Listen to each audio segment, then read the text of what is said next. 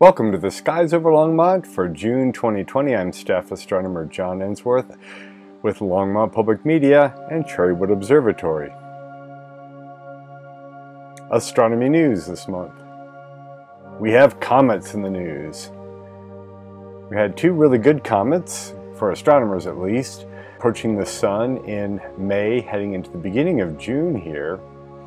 You had to be a somewhat experienced backyard astronomer or have at least a small telescope or some binoculars and know the time to go out and the direction to look to see these comets. They were great as comets go, but they're not the kind of comet that everybody just sees going out and looking up into the nighttime sky. 2007, Comet McNaught was so bright that I could see it from a bus stop in Washington, D.C. after sunset. The sky was still bright and you could see the tail and part of the comet's head, and it was amazing, and no one around was noticing it. I was trying to point it out to people. Look, comet right over there. Comets are dim and they take a little work to know where and when to find them. But Comet Swan, as comets go, was a pretty good one, heading into early morning sky and into the twilight hours. This picture here is taken end of May, and you can see the sky starting to brighten with sunrise already. This is a longer term exposure. You can see the motion of the Earth in these trees in the foreground, with the comet and the stars being held steady in the background. It's going to get dimmer and closer to the Sun and harder to see. Comet Atlas, we talked about last month, broke into a number of pieces. Those pieces have sort of coalesced back together. Gravity has very slowly tugged them back into kind of one comet. Again, you had to know where to look and how to take an image or to see this comet. There's a good clickbait title, Pluto's Collapse. It's just the atmosphere we're talking about, and it's not much of an atmosphere. To give you some background what's going on here, Pluto goes around the Sun in about 248 Earth years. It was last closest to the Sun in 1989, and it will be out at its most farthest distance in February 2114. In a way, Pluto acts like a comet when it warms up. The frozen gases on the surface vaporize and create a bit of an atmosphere. This is 1/10,000th the pressure of Earth's atmosphere at sea level. We're very close to a vacuum, even on the best day on Pluto. As it moves out in its somewhat elongated orbit, it gets colder, and these gases return to an icy state, snowing down into the surface. What astronomers have noticed, when Pluto goes in front of a distant star, we can get measurements of this atmosphere's density and thickness. It has decreased 20% since the last measurement in 2016. We did not get a comparable measurement from the New Horizons mission. We only expected a 1% drop. So this is 20 times more than we thought would happen. Now, Pluto is moving out of the galactic plane into a part of space, from our point of view, where there are many fewer background stars. It's going to be a while before we get another checkup on Pluto's collapsing atmosphere. Sunspots could be making a return. No, not yet. Let's talk about sunspots real quick. They're cooler spots on the Sun. They're associated with strong magnetic storms. They go in an 11-year cycle of many sunspots down to 0 or just a few sunspots, and that can vary between 9 and 14 years. The Sun, as you can see, back in the early 90s had a pretty good maximum here. In the early 2000s, another good maximum, but fewer sunspots at maximum. In the 2014-15 area, sort of had two little peaks here and many fewer sunspots. Now the Sun has gone very quiet. It's been abnormally quiet since 2016. In fact, last year, 2019, the Sun was blank for 77% of the time. On May 29th at 3:24 a.m., and yes, we do have telescopes watching the Sun 24 hours a day. We have instrument platforms like SOHO observing the Sun 24 hours a day, so we miss nothing. Our sunspot appeared, and this is a little graph here of the X-ray flux caused by the magnetic disturbance. And normally we need 6 months of observation to know if the new sunspot cycle is beginning to pick up.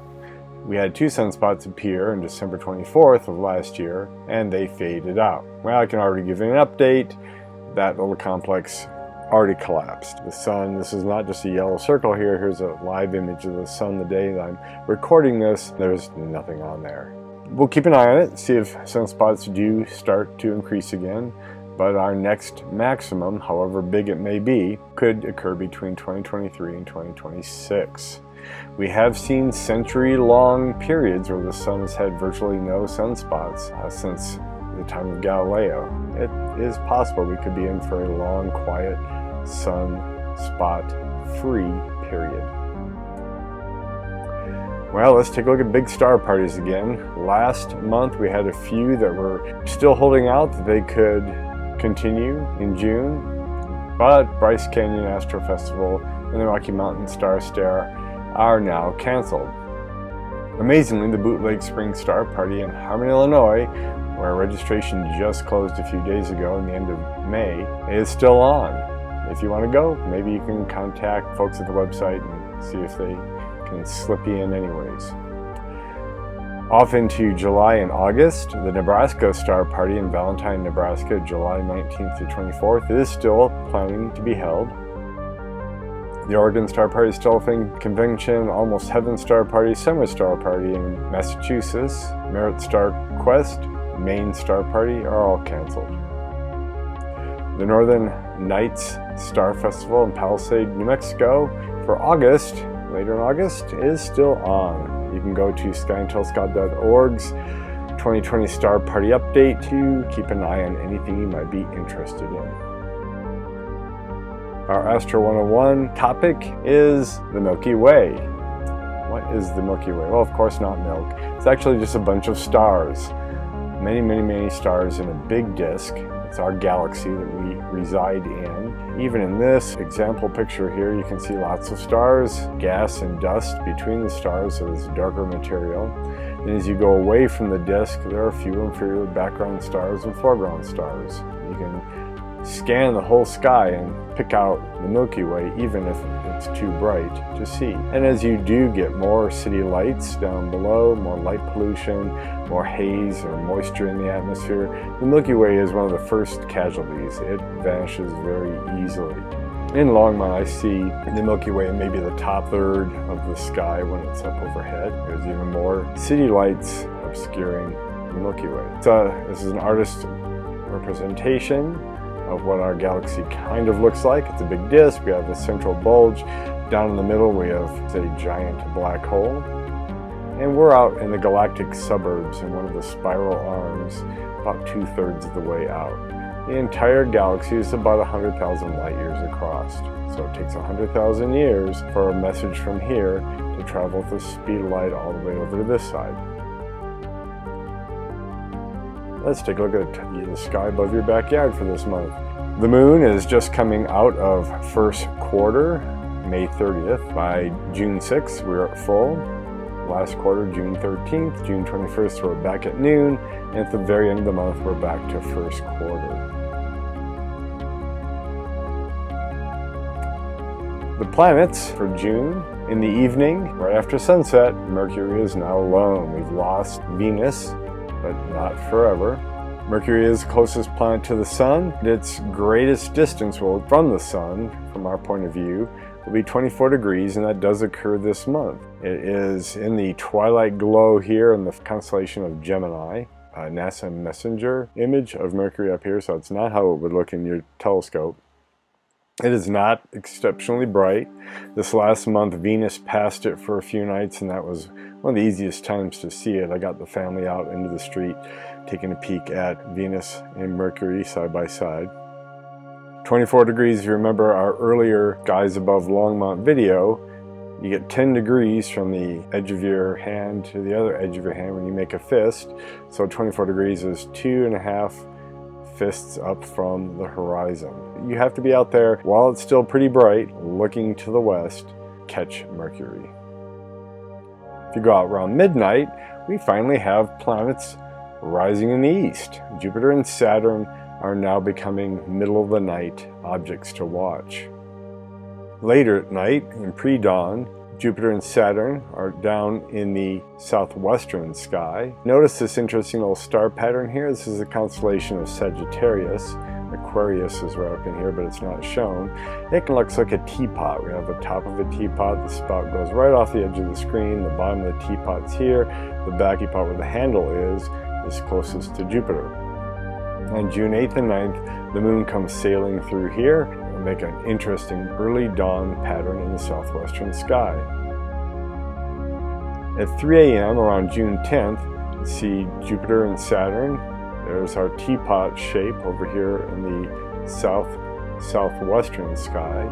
The moon will be between Jupiter and Saturn and Mars and Neptune that have just risen. These will be coming earlier and earlier as the summer goes on. Eventually you'll be able to see them without having to set an alarm clock or wake up really early. So Mars will be in the pre-dawn sky in the southeastern direction. Neptune is just to the left of Mars. Uranus comes up about 2 hours after Neptune rises, very close to sunrise, no longer lost in the glare of the sun. If you're looking for Uranus, you need binoculars, or a small telescope at least. Find the constellation of Aries, or look for the Pleiades, a little star cluster that we've talked about before. It's down here below Aries and the Pleiades, coming up out of the east.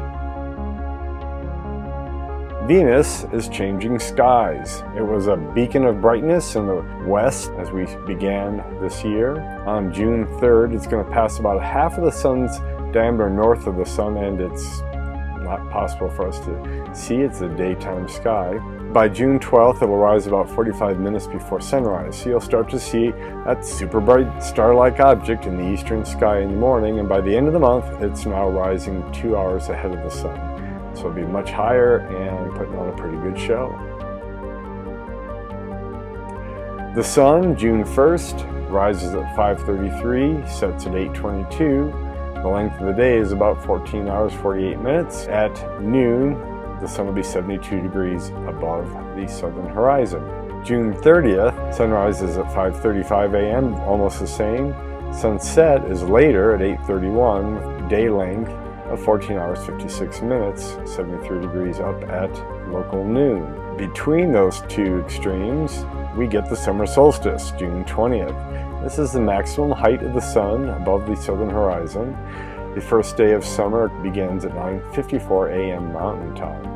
And on that day, the sun rises at its earliest at 5:31 a.m. The sunset is not at its latest. That occurs a little shifted because the Earth's orbit is not a perfect circle. It's slightly an ellipse, so we go a little faster at part of the year, a little slower at another part of the year, and that makes the sunrise-sunset times drift a little bit. This is the longest day of the year at 14 hours, 59 minutes, 15 seconds. Just a few seconds shy of a full 15 hours, and the sun is 73.7 degrees above the horizon. Our feature object for this month will be the moon itself. The moon orbits the Earth every 27.322 days, and it rotates on its axis at the same rate. That means one face of the moon is always pointing towards the Earth. This is the Earth-facing side of the moon. The back side of the moon wasn't seen until we could send cameras around in orbit to send images back. The orbit of the moon is not a perfect circle either. What is out in space? So we do get to see over time, if we take pictures or make sketches, a little more than 50% of the moon from Earth. We can get a little bit on the left side, a little bit on the right side. Because the orbit of the moon is tilted 5 degrees, we get to see a little bit above and a little bit below of center as well. This 5-degree tilt also means we don't get solar eclipse at every new moon and a lunar eclipse at every full moon. It's got to be at a node, a point where it's 0 degrees or very close to it, off of the plane of the rest of the solar system. The moon reflects sunlight hitting it. The bright part of the moon is just daytime, and the dark part of the moon is nighttime. When you're out in the evening looking at the moon, the part facing you will make that a home for our imaginary alien, a little moon creature. For the moon creature, at first quarter, that's the first time that the sun has come up in about 2 weeks. At full moon, our little moon creature has the sun high up overhead, so it's at lunchtime. Another week later, the sun is setting for our moon creature, and we're at third quarter, and it's the middle of the night for our moon creature at new moon. The day, quote unquote, on the moon almost lasts a month. It's kind of strange that way. It's just illuminated the same as we are. The moon also creates tides. The sun does too, but the moon being so much closer has a much stronger effect on the tides. You have a bulge of ocean water on the moon side and also the opposite side. It's a vector thing, and I'm not going to get into that this video. You get low tide off to the sides of the moon. You may think, who cares about the tides in the middle of the continent in Colorado? But we actually have an atmospheric tide that travels around twice a day. You can see it on a barometer if you have a way to record what the barometer sees in rising and falling pressure. And the Earth itself rises and sinks just a little bit twice a day. You're just moving along with it, and you don't feel it. Really slow, doesn't bother anybody. Your Longmont Observing Challenge this month is to begin to find the summer, or the spring-summer Milky Way. You're going to have to go out kind of late at night, 10, 11 o'clock or so. You'll start to see a dim arc of the much brighter than winter summer side of the Milky Way. This is a long-term exposure, images stitched together, so this is not how it'll look. It'll be a dim, kind of ghostly, cloudy light. Maybe go out to County Line Road 1 or out beyond Firestone and get a good view out there. Down here on the right side, in the southeastern sky, we have the constellation of Scorpius right here, and there's a little teapot that we saw in the earlier graphics. So it's a teapot, bottom of the teapot handle, top of the teapot, and right where the steam comes out of the teapot is right where the middle of our galaxy is. This is the central bulge that we saw in the diagram earlier, and down in here someplace, Sagittarius A star. This is the black hole in the center of our galaxy in this direction. Alright, not great news yet for astronomy events near Longmont. Let's go through everybody real quickly here. Normally June 30th would be the Longmont Astronomical Society's public event, and they are canceled for now. Their open space star party at Rabbit Mountain will also be near the end of the month, and that is canceled. Little Thompson Observatory is closed to the end of July. July is normally the month they're closed anyway for maintenance and cleaning. Estes Park Memorial Observatory also closed to the end of July. Check these websites though, see when things start to open up again. Northern Colorado Astronomical Society, June 4th, right about when this video goes out. Don't have the time confirmed, I didn't see it on their website, but Jim Bear is going to be talking about nightscape photography via webcast. And I'm sure, like previous months, that will be archived. You'll be able to catch that probably off their site or off of YouTube. If you have any additions, corrections, suggestions, please contact me, johnrensworth@gmail.com. The music you're hearing in the background is available for commercial and non-commercial purposes. This has been The Skies Over Longmont for June 2020. Staff Astronomer John Rensworth. I'm urging you to keep looking up.